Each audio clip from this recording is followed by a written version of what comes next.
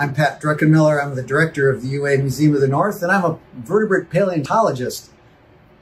One of the amazing aspects of the collections here at the UA Museum is that we have one of the largest collections of Ice Age mammals, really anywhere in North America. And these are fossils that were found right here in the Fairbanks area. There are probably two really iconic animals from the Ice Age that are often mistaken with one another. That's mastodons and mammoths. So I'm going to briefly explain the difference. Here is a jaw of a mastodon. Here is a jaw of a woolly mammoth. Both of these were found right here in the Fairbanks area, and they point out a couple of big obvious differences.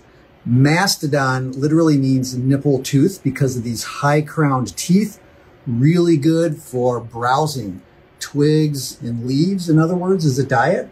Here is a mammoth molar that you can see is very flat, looks like an old-fashioned washboard. Mammoths were grazers. They were grass eaters. Very different types of diets, and their diet reflects different climate periods in the last ice age. Mastodons lived during the warmer intervals when there were trees. Mammoths lived in the Fairbanks area during the last ice age when it was particularly in the cold intervals.